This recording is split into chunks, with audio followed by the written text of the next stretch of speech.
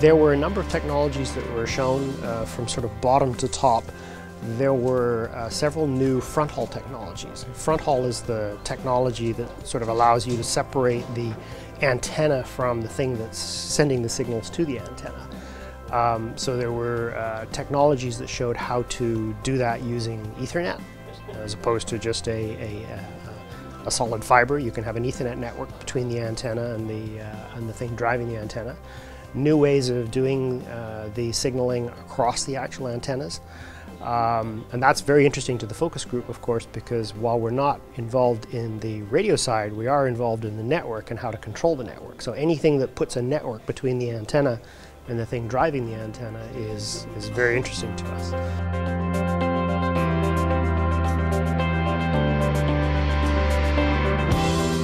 There were demonstrations of the softwarization, 2 or 3 demonstrations of the softwarization.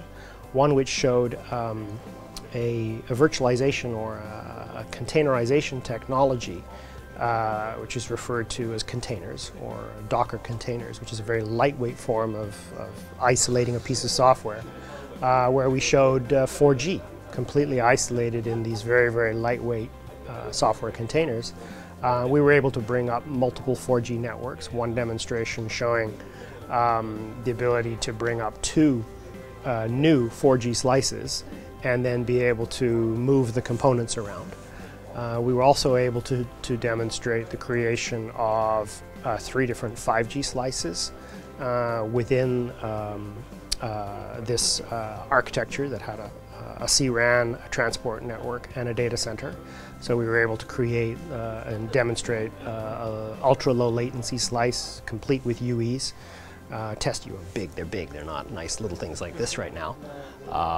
Ultra-low latency, ultra-high reliability, and then the enhanced mobile broadband. So the 3 basic slice types that are being discussed by 3GPP, we showed an infrastructure able to actually create those.